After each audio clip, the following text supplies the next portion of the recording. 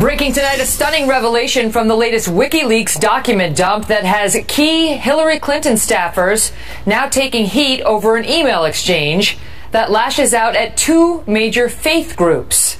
Welcome to the Kelly File, everyone. I'm Megyn Kelly. We are seeing a growing amount of angry reaction in the last few hours as folks become aware of a leaked 2011 email chain between a trio of Hillary Clinton acolytes. Jennifer Palmieri, Clinton's current communications director, John Podesta, Clinton's current campaign chair, and John Halpin, a senior fellow at the left-leaning Center for American Progress think tank. First, Catholicism is slammed, and then all of evangelical Christianity.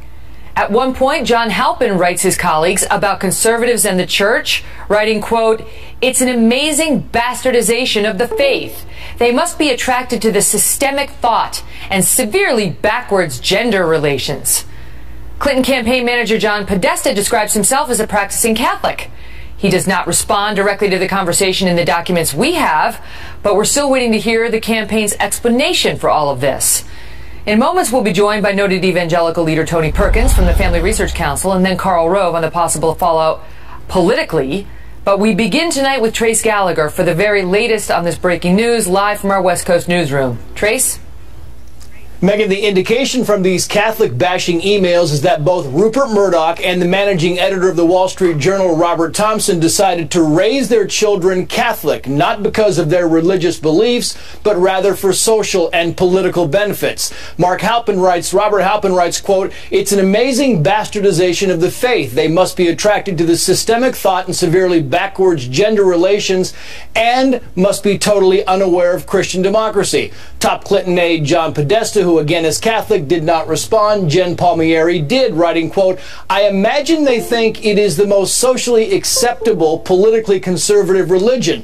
Their rich friends wouldn't understand if they became evangelicals." Halpin writes back, quoting, "Excellent point. They can throw around Thomistic thought and subsidiarity and sound sophisticated because no one knows what the hell they're talking about.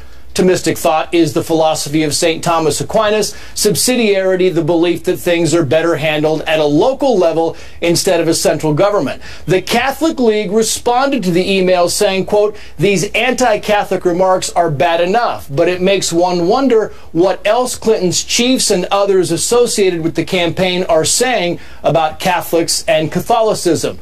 We should point out this is a religious group the Clinton campaign should covet. A poll from the Public Religion Research Institute showed that likely Catholic voters favored Hillary Clinton over Trump 55% to 34%. And a Georgetown study shows that in the past 16 presidential elections, Catholics have voted Republican only 3 times, once for Nixon, twice for Reagan. Again, we emailed the Clinton campaign for a response. So far, nothing. Trace, thank you. Joining me now with more, President of the Family Research Council, Tony Perkins. Tony, good to see you again. And so the hostility toward Christians in this, and in the one paragraph in particular, Catholics, as this man describes as bastardizing the faith and dismissing the entire Catholic belief system as severely backwards when it comes to gender relations, and on he goes. And Clinton's campaign communications director seems to agree wholeheartedly. Megyn, this should be no surprise to those who listen to what Hillary Clinton says. Remember, this is the same elitist vineyard that gave us the term basket of deplorables, used going further even to say that they're irredeemable, which obviously is a concept that stands in stark contrast to what evangelicals and Catholics believe, as they believe and cling to the redemptive work of Jesus Christ. This should be troubling to people that see that they believe that people who actually want to live by their faith are somehow backwater people. Look, there's a lot of Americans who literally simply want to live their lives according to their faith, and it's clear that Hillary Clinton and her team hold them in disdain. The thing that seems to really horrify them in this email exchange is that Rupert Murdoch, the owner of this channel, and Robert Thompson, head of News Corp, that they had the nerve to baptize their children Catholic and want to raise them Catholic, which has these officials who want the Catholic vote. The Catholic vote has actually proven very important for Democrats in past elections, hold in disdain. They're disgusted by it. They can't believe that they would want to baptize and raise a baby Catholic. Well, that's stuff people in the flyover states do, not people in sophisticated places do, according to them. Again, this is where Hillary Clinton talks about the freedom to worship. It's okay if you just kind of go to church and treat it as a social club, a glorified social club, but if you literally want to teach your children these principles, live your life according to that, you're going to run into trouble with Hillary Clinton. And but it's not her. I mean, in fairness to Hillary, it's not her. It's her campaign chairman who doesn't weigh in, but it's their communications director and this other guy who's Center for American Progress. Look, let me tell you, I'm not going to allow a communication director for me to speak about something in a way that is not consistent with what I believe. Look, this is the same campaign that gave birth, out of the mouth of Hillary Clinton, the term deplorables, irredeemable, talking about Trump supporters who are evangelicals and socially conservative Catholics. This is troubling, should be troubling politically for her, not because these evangelicals, maybe the Catholics, not the evangelicals, are going to vote for her, but it shows the hostility toward religious freedom, and that is where these evangelicals are right now, uncertain about Trump, but now they see the hostility from Hillary Clinton, that their religious freedom is at stake in this election. She was raised Methodist, although she doesn't appear to be a practicing Methodist because she doesn't go to church and so on, but you can see certainly how those around her feel about practicing Catholics, or those who have the nerve to actually baptize their children. Tony, good to see you. Thanks, Megan. Also here on this breaking story, Fox News contributor and former Deputy Chief of Staff to President George W. Bush, Karl Rove. Karl, good to see you. You tell me whether Jen Palmieri and this other guy is not with the Clinton campaign, but Jen Palmieri weighs in and adds her own 2 cents, ridiculing Catholics, ought to come out with an apology to this voting bloc, which is almost as powerful as the African American vote and many others. Well, look, roughly a quarter of the electorate are Catholics. It's the largest swing group. Contrary to, just slightly to what Trey said earlier, if you look at the exit polls, since 1972, Catholics, with one exception, have voted in each and every presidential election for the ultimate winner. The one exception was 2000, when they voted for Al Gore in the exit polls by 50 to 47. But even that was an extraordinary gain for Bush, who got 10 points more among Catholics than Bob Dole's 37%. So they play a critical role in the election. Now, will this become a political issue? I think it all depends upon whether or not both politically interested Catholics and, more importantly, the Trump campaign make it an issue. This was thinly veiled religious bigotry, not only against conservative Catholics, but also against evangelicals. Sort of the back and forth is they're conservative Catholics because they couldn't take the social pressure of being evangelicals, because that is even more out of the mainstream. Right, because that's even more disgusting.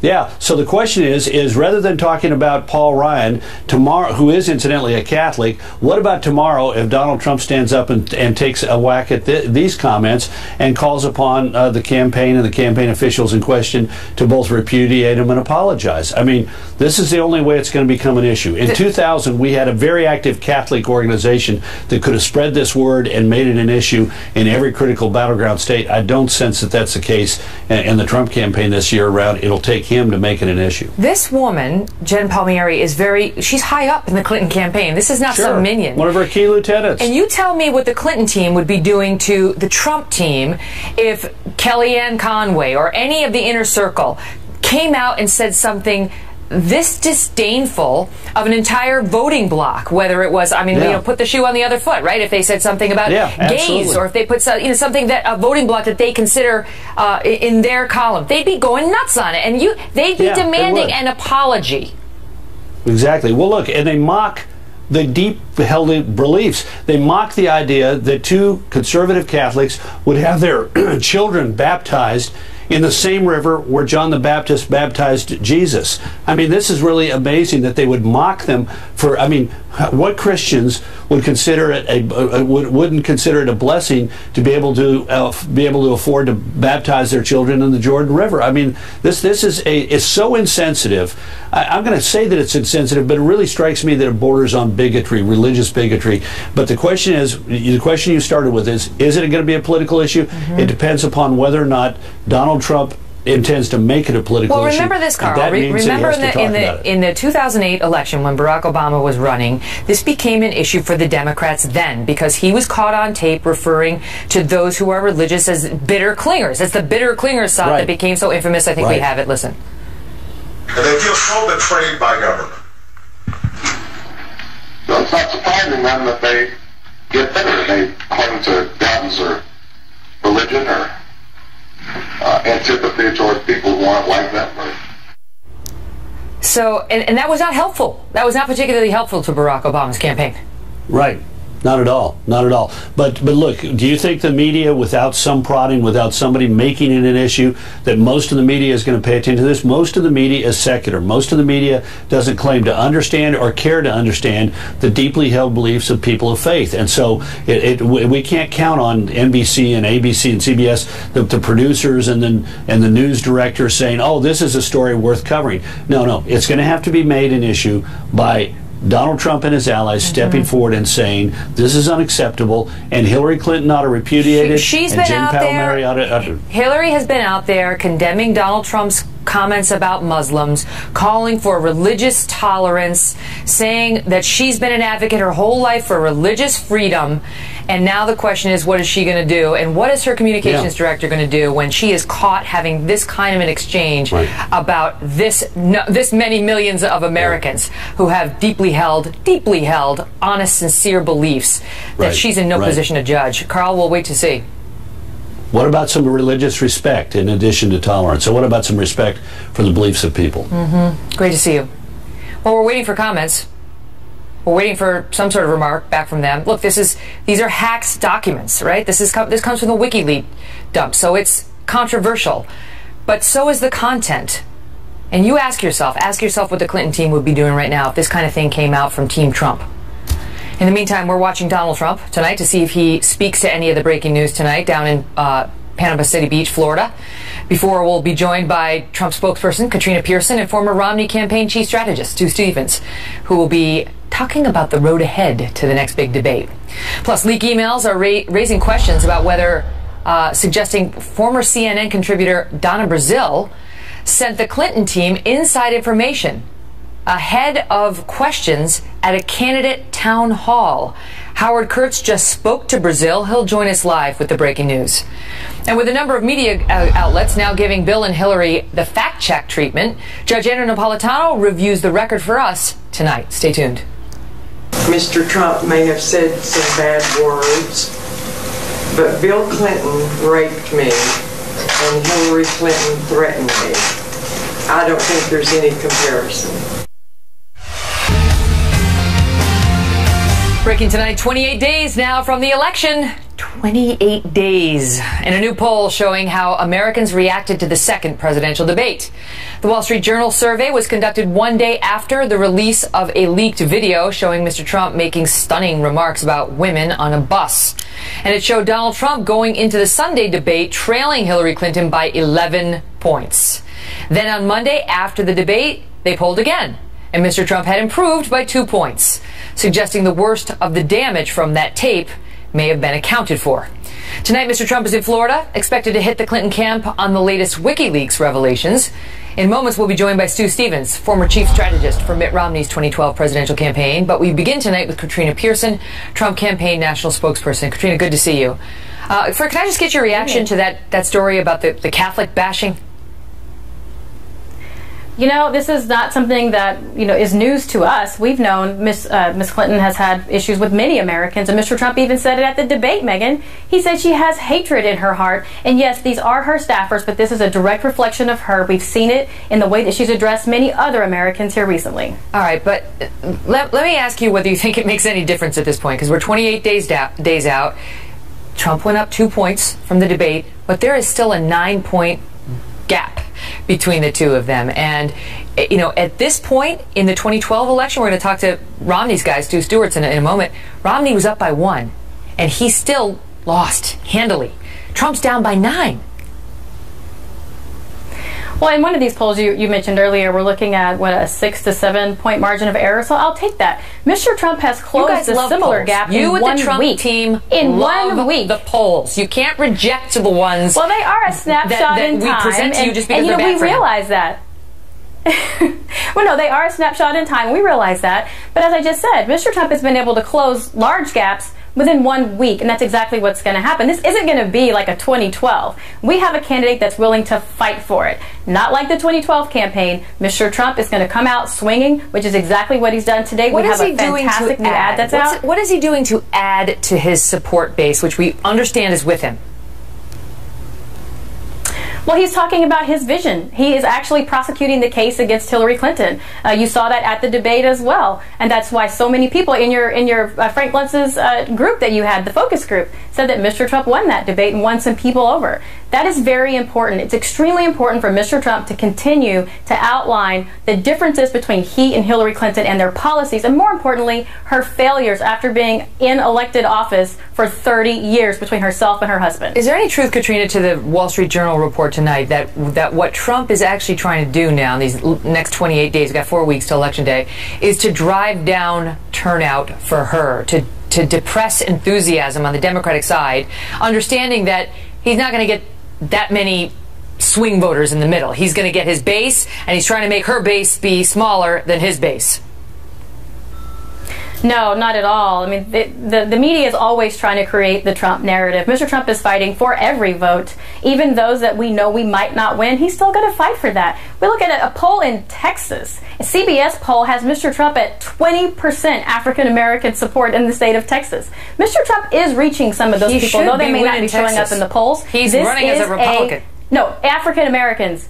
African-Americans. That's a big difference. He's doing extremely well with a lot of these people that aren't showing up in the polls, and we do see his numbers continue to grow at his rallies. Those people are going to vote, just as they talked about in the primary, that these big rallies will turn into votes, and he broke records. Okay. We're going to continue to see it. This is a movement. This is not a campaign.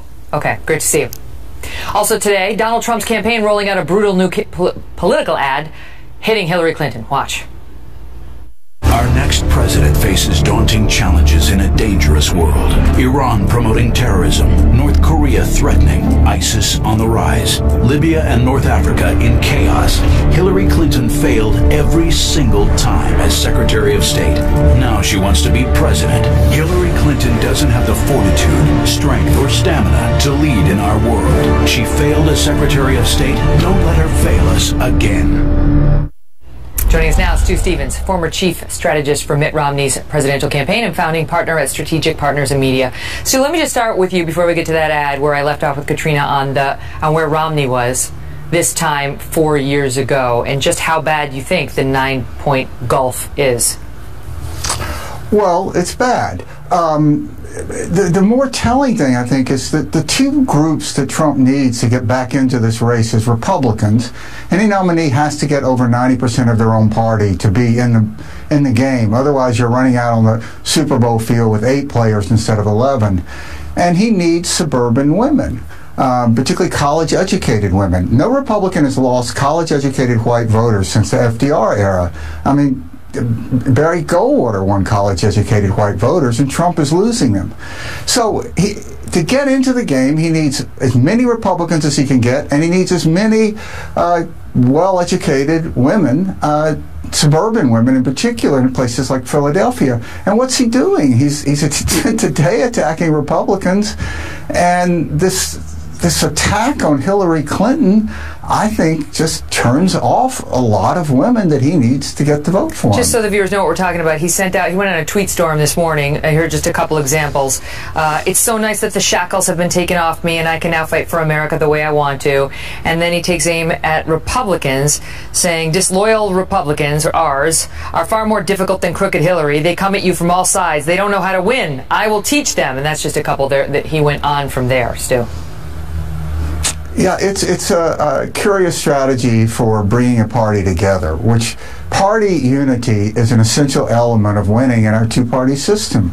I get that Donald Trump doesn't like everybody in the Republican Party and vice versa, but it's up to him as the head of the ticket to try to bring people together instead of being divisive. So what do you think? I mean, give us your take on the last debate. You know, which he says all the polls say that he won, which is not true. But you know, some people do definitely believe Trump won that debate, and he certainly did much better in the eyes of many than at the first debate. You have a different take.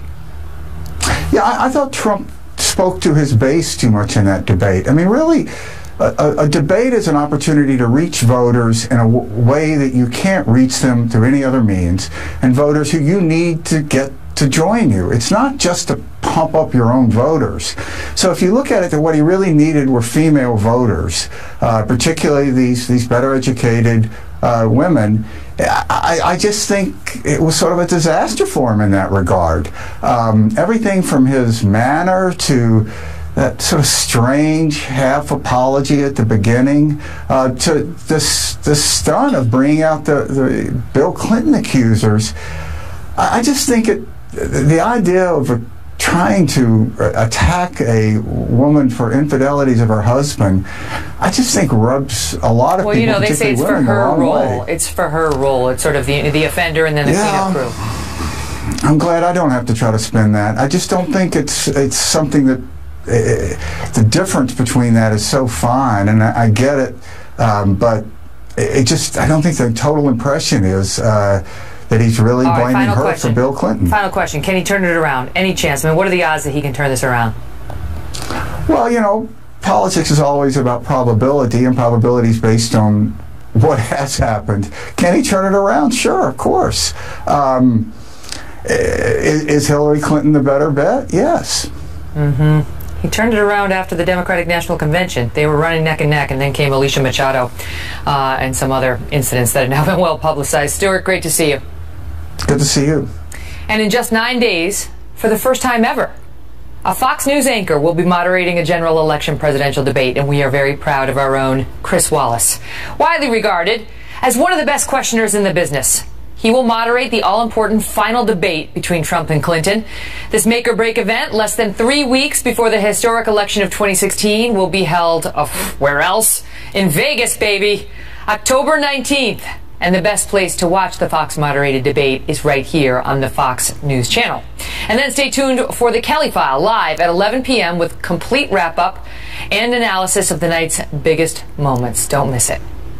Also tonight, several media outlets starting to question the stories of the women accusing Bill Clinton of sexual assault and accusing Hillary Clinton of helping with the cover-up and the aftermath. Judge Andrew Napolitano is here to review the record. Plus, leaked emails are raising questions about whether CNN contributor Donna Brazile sent the Clinton team inside information ahead of the questions at a candidate town hall. Howie Kurtz just got off the phone with Brazile. He's now here, and he will tell us what the now head of the DNC had to say. Plus, we'll have reaction from Dana Lash and Richard Fowler on a busy night. Don't go away. This crooked media, you talk about crooked Hillary, they're worse than she is. They are so dishonest. Without the media, Hillary Clinton couldn't be elected dog catcher. I mean that. It's true. From the start of his campaign, right up until last night, Donald Trump has consistently accused the media of working against him. Now, Wikileaks has uncovered a number of emails that suggest perhaps there may have been some coordination between some well-known folks on TV and some high-ranking members of the Clinton campaign. We asked Howie Kurtz to investigate that charge. He's the host of Media Buzz on the Fox News channel. Howie, what'd you find? Hi, Megyn. Well, the latest batch of hacked emails disclosed by Wikileaks is causing headaches not just for candidates, but for journalists and commentators. Donna Brazile, the acting Democratic Party chair, is in hot water tonight over an incident last March when she was a CNN contributor. Brazile was the DNC's vice chair while working at CNN, but has temporarily suspended her network contract for now. The day before a CNN town hall with Hillary Clinton and Bernie Sanders, Brazile wrote the Clinton campaign, "From time to time, I get the questions in advance. Here's one that worries me about HRC. It involved the death penalty, with Brazile citing these statistics. 156 people have been on death row and later set free. Since 1976, 1,414 people have been executed in the U.S. And this was the town hall question. Since Since 1976, we've executed 1,414 people in this country. Since 1973, 156 who were convicted have been exonerated from the death row. A CNN spokesman told us no contributors get questions beforehand, and Donna Brazile told me moments ago she's not sure about the reference in her email, but that, quote, contributors, even analysts, get nowhere near that process. I wasn't involved. I'm never involved. I find it flabbergasting. It's ridiculous. So what's described in an illegally hacked email can sometimes be more ambiguous in real life, especially when a cable commentator doubles as a top party official. It's not unusual for partisan commentators to check in with campaigns, but any sharing of questions before an event would be a journalistic breach. The Wikileaks dump also includes John Harwood, CNBC's Washington bureau chief, who drew plenty of negative reviews last year for the way he treated Donald Trump as a debate moderator. Let's be honest. Is this a comic book version of a presidential campaign? I talked to economic advisors who have served presidents of both parties. They said that you have as much chance of cutting taxes that much without increasing the deficit as you would of flying away from that podium by flapping your arms. Now we learn that weeks after that debate, Harwood chastised the Republicans in an email to Hillary Clinton's campaign manager, John Podesta. Quote, I imagine that Obama feels some sad vindication at this demonstration of his years-long point about the opposition party veering off the rails. I certainly am feeling that way with respect to how I questioned Trump at our debate. And in a message to Podesta after the Clinton email scandal broke, Harwood included a tweet he had posted, set aside process. If there's any specific, plausible suggestion of nefarious email Hillary Clinton was trying to hide, I haven't heard it. But Harwood and reporters like him attempt to build relationships with campaign officials to get scoops and interviews. And Harwood did try to book Podesta for CNBC. Megyn? Howie, thank you. Joining us now with more, Dana Lash, host of Dana on the Blaze TV, and Richard Fowler, a Fox News contributor now, yay, and nationally syndicated radio talk show host. Great to have you both. Good to be here, Megyn. Let's talk about this. Now, the thing with Brazile, I mean, I'll tell you this, as a debate moderator myself, I cannot imagine anyone at CNN ever leaking a question to anyone. I mean, it would be the height of unethical. I can't imagine it. And yet the question, you know, as asked, and what was in that email, Dana, was almost verbatim.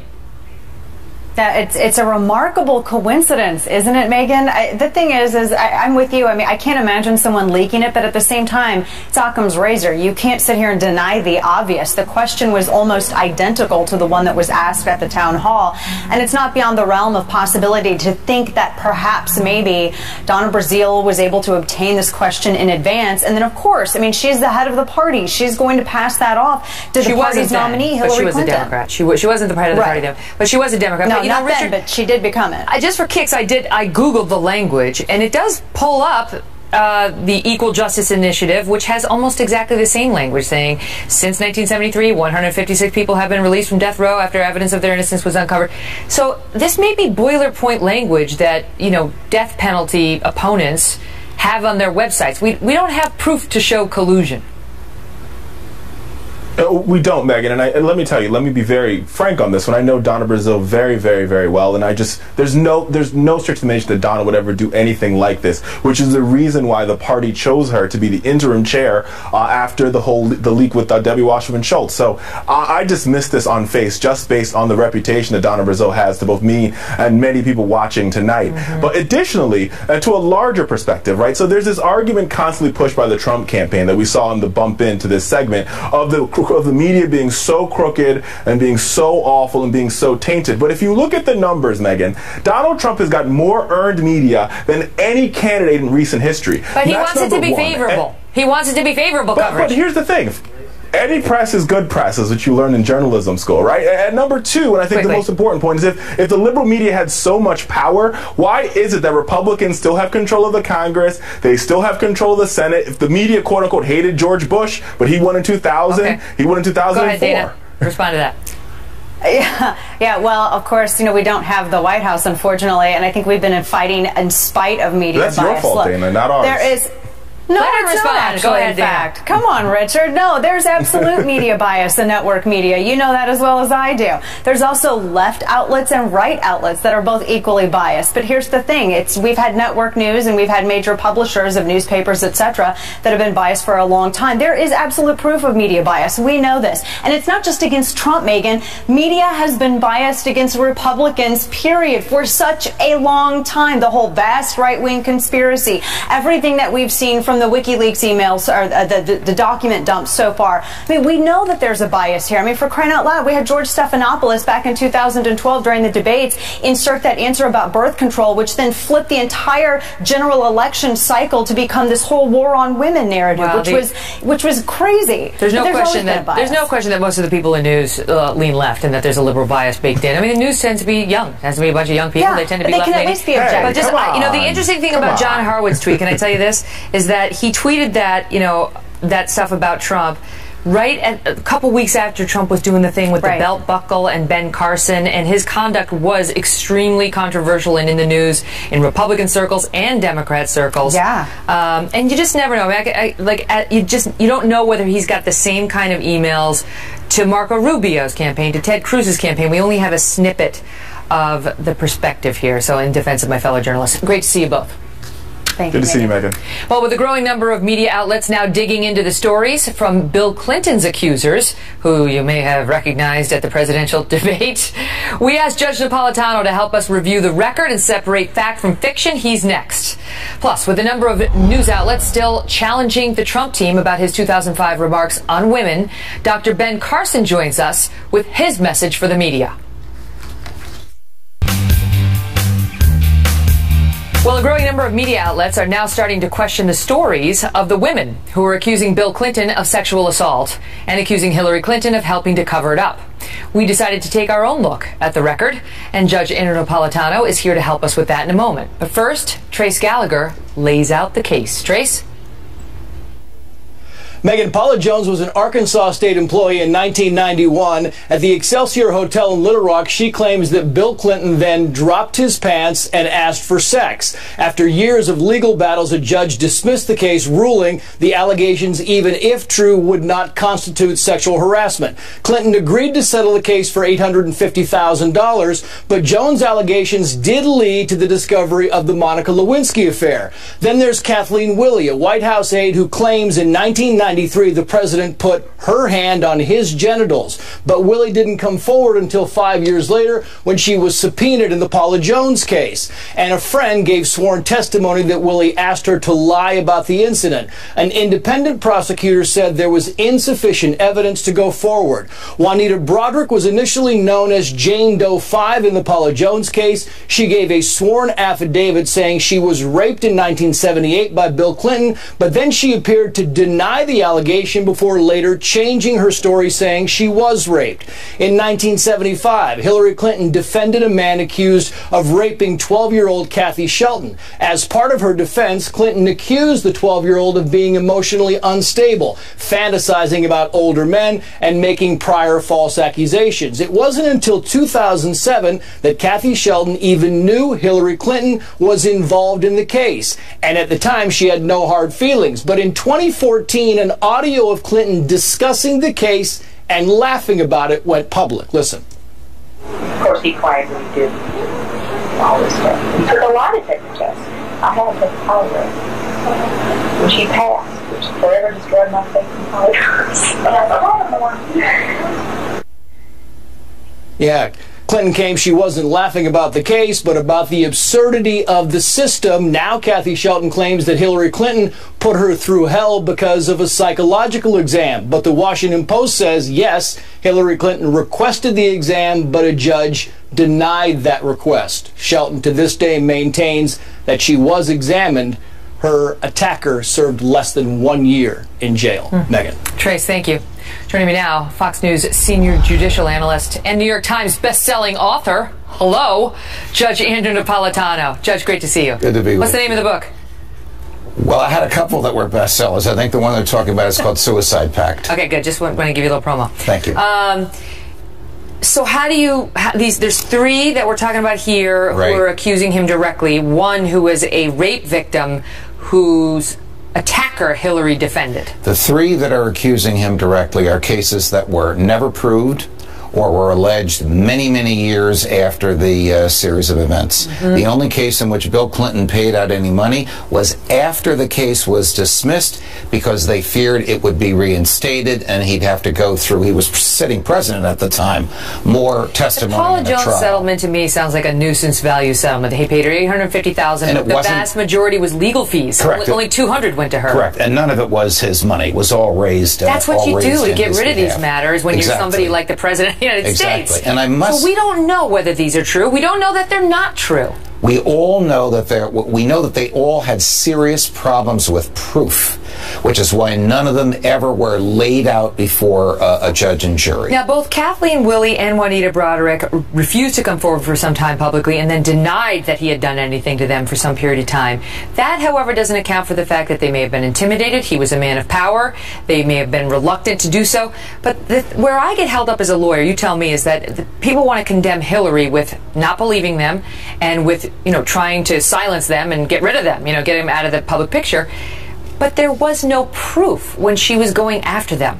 I got to tell you, I don't think Hillary is at fault in this case, in any of these cases. I'm gonna fall out of my chair because the judge is defending Hillary Clinton. Well, listen, we're not talking about emails here. We're talking about a wife standing by her husband when claims are made against the husband, as to which the proof is, as you say, lacking. Claims that were late, claims that lacked credibility, claims that were partially true, claims that were eventually retracted and then reinstated. What woman wouldn't stand by her husband in that circumstance? How about the child whose rapist Hillary defended? The file that Trace looked at and I looked at showed Hillary Clinton doing a professional job to defend him. She wasn't a serious, seasoned criminal defense lawyer, but she did what she had to do, what the law permits. Well, that's a first right here in the Kelly File. Judge Anna Napolitano, great to see you. Good to be with you, man. Coming up, Ben Carson and Donald Trump's son, Eric Trump. Stay tuned. I gotta use some Tic Tacs just in case I start kissing her. I'm automatically attracted to beautiful. I just start kissing them. It's like a magnet. I don't even wait. And when you're a star, they let you do it. You can do anything. Whatever you want. Grab them by the do anything. It's been just 4 days since those now infamous remarks surfaced. And Eric Trump, the son of Donald Trump, is offering a new defense for his father, telling a Colorado newspaper, quote, "I think sometimes when guys are together, they get carried away. And sometimes that's what happens when alpha personalities are in the same presence." He went on to say it's not right. It's not the person that he is. Joining me now, Dr. Ben Carson, Trump supporter and former presidential candidate. Dr. Carson, good to see you. You also said this is wrong, but also said it's locker room talk and that kind of banter goes on all the time. You tell me, listen, I think there's a real argument to be made that dismissing that kind of talk as just locker room talk and regular banter between alpha males is a very damaging message to be sending to our children, our sons and our daughters today, that dismissive tone and nature. Do you disagree with me? Well, it's not dismissing it. That's not what I'm doing. It is horrible. There's no excuse for it, and it's not acceptable. Here's the issue. The issue is our country is in a tremendous amount of trouble, and we're only a month away from the election. That's true, and but the point on the other side is that if you have a candidate who doesn't respect half of the country, women, that's also an issue. Listen to what I'm saying, because this is critical. The country can move in one of two different directions. The Democrats are going in one direction. The Republicans are going in another direction. Look at their platforms. This is huge, but I don't think the average person recognizes the vast difference between the two directions because they're focusing on this kind of thing. It doesn't mean that it's not important. That's subterfuge when everybody comes along and says, this is the most important thing and you can't forget. No, of course it's important, but when you're about to go off the cliff, you've got to take measures to make sure you don't go off the cliff, and then you deal with the other things. Do you think Trump was right to go after the Republican Party today? He had just managed, he was down at, I think, 74% of the party was with him after that video. Then he got it up to 89 after the debate, and then he attacks the Republican Party, who he needs to win. Well, you know, it's well known that the Republican Party always finds a way to snatch defeat out of the jaws of victory. Hopefully we can avoid it this time. We don't need the infighting. You'll notice that the Democrats disagree too, but they march lockstep. And it's so important. I wish the Republicans could learn that lesson. It's so critical because they've got to look at the future. They have 28 days to do so. Dr. Carson, always a pleasure. Thanks for being here. Okay, you too, Megyn. We'll be right back. Tonight. I too was raised Catholic and am Catholic, and I talk about my faith in my new book, Settle for More, out November 15th. You can pre-order it now, BarnesandNoble.com, Amazon.com, lots of behind-the-scenes stuff about TV news and Fox in general. Check it out.